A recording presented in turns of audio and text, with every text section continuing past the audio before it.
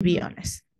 So if you already have that, then the other thing is like, how can I target that audience? So one thing that you're gonna do is using the backend of your listing, and when I mean backend, could be either flat files, which is the thing that I love, or when you go to your vital info in your listing, you could there in the space that you have available there, the retail space that you have to input keywords, you're gonna put Spanish keywords. And this is not new. I don't believe this is a new strategy, but a lot of people talk about this since way back, like a long time ago.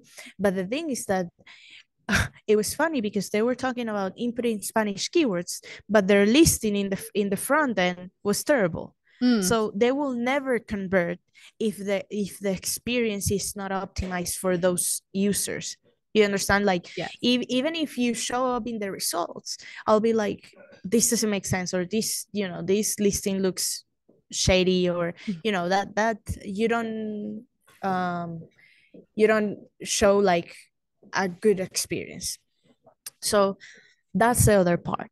And I know that our retail space in the backend is something super sacred. For example, generic keywords, you only have 250 characters, which is, very little for all of the things that you would like to say and all of the keywords that you would like to rank. But if you are, let's say, selling a product where, let's say, spatula, where you have the keyword spatula in the title, in the bullet points, in the detail page, in the technical details, in the description, in the plus content, also in the images, and you're ranking for that keyword really well, I will say, like, take that out of your generic keywords and put the same keyword but in Spanish, right? So it's like kind of a paid off. We need to compromise some keywords in English to have space for the Spanish.